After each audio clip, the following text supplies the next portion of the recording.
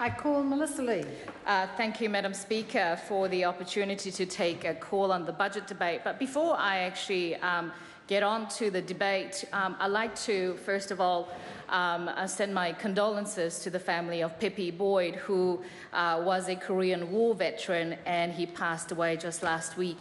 And he was a very special man, and I remember him because when I visited at the Marlborough, he actually gave me a beautiful tiki carving, and he had it for a very long time, and he actually put it on me, the carving that he had, and he put it on me, and he's passed away. What a lovely thing to do. So that was a very lovely thing to do, Tim, and I shall miss him. So, moving on from that.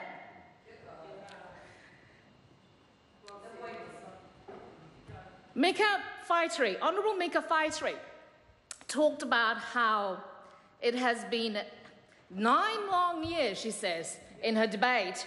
And you would have thought that Madam Chair, when the members have been sitting on the opposition benches for 9 apparently very long years, that they would actually have some plans put together when they become government. You would think that. That's right, Mr. McIndoe. You would think that. Sorry, Madam Chair. Madam Speaker, I don't mean you, Madam Speaker. I mean the members of the government. So members, I would like to think that they had a plan.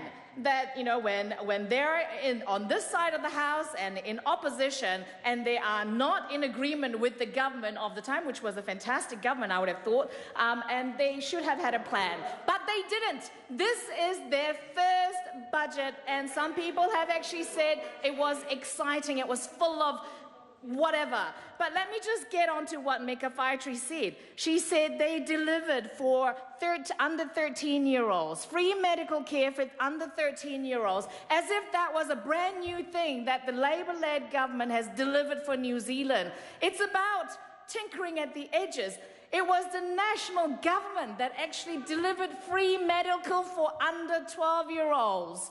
And they've literally only increased it by 1. I think that's actually good. I mean, increasing it for, free medical care for children under 13 is good, but it is not something that they have delivered from 0 to 13. They've literally just tinkered.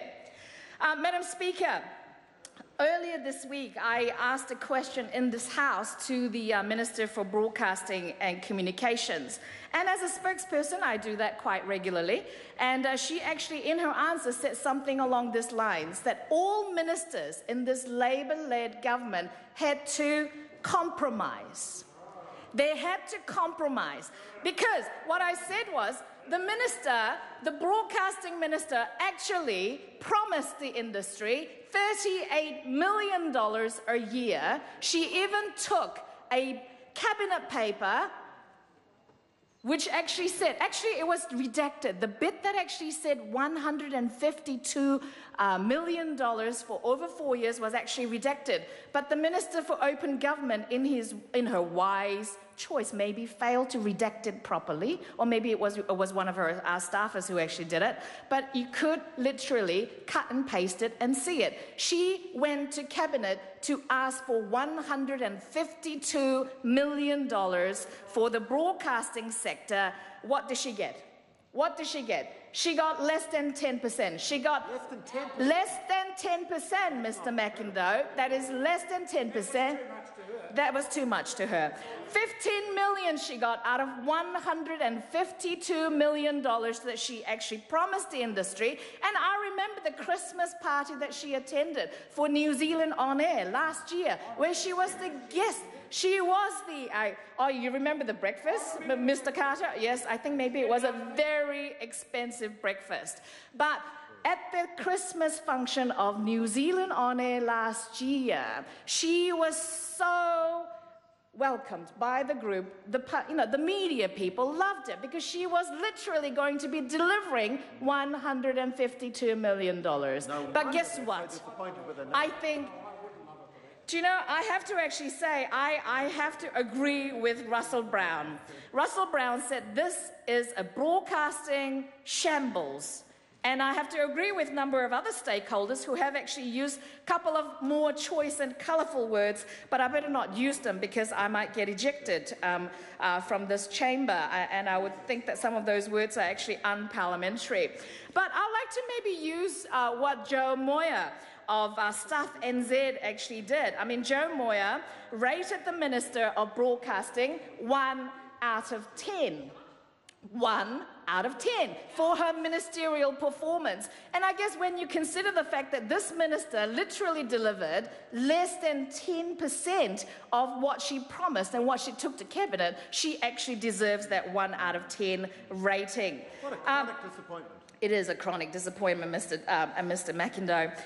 And Madam Speaker, apart from the broadcasting sector, actually, I remember something that the Minister of Broadcasting put out today. I think it was a press release suggesting that she will ensure the digital survival of a 1970s documentary series, and never mind the World War I or World War II footages, which are slowly, possibly dissolving in its own acids.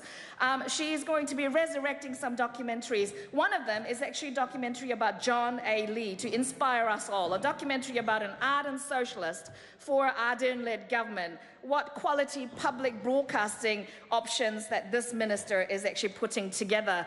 I am simply astounded at some of the options that she's actually talking about.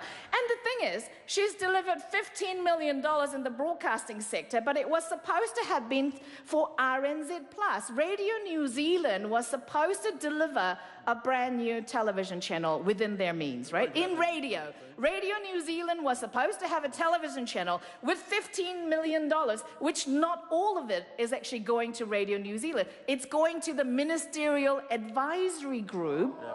It is going to the Ministerial Advisory Group's decision for a potential Public Media Funding Commission's decision to see whether the $15 million is going to go to RNZ or Radio New Zealand. And for me, as a former television producer and somebody who really loves public media, public broadcasting, I actually love it. I love the fact that she is championing it. I think that's great. I think that's wonderful. But Madam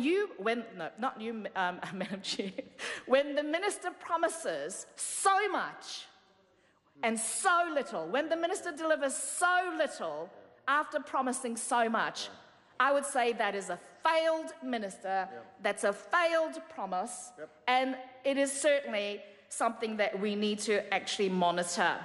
All talk, no dosh. That's exactly right. All talk, no action. There's certainly no action, apart from the certain breakfast that she actually had with a certain broadcaster.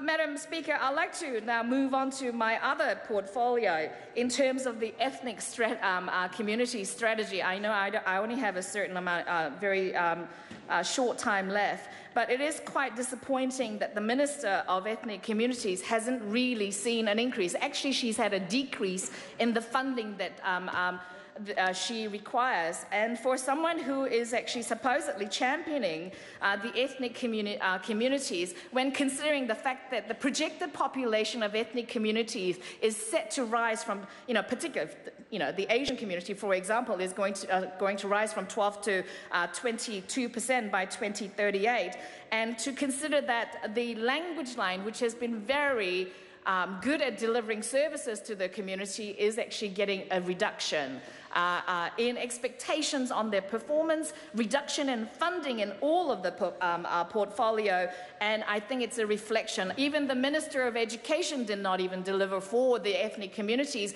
when he decided to do a survey of the education sector for the next 30 years. He was consulting, apparently, with the parents, but did not include the ethnic languages of the Chinese, the Korean, the Indian.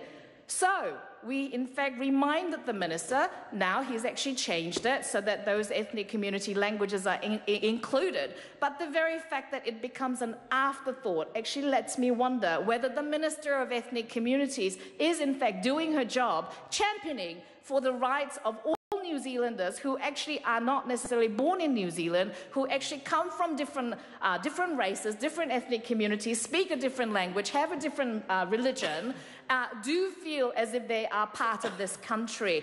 And I think this is another minister who is subpar, and it is actually part of a government that is definitely subpar. Very good. Excellent. Well done. Ko Lawasa Wall. Tēnā koe te māngai o te whare tēnā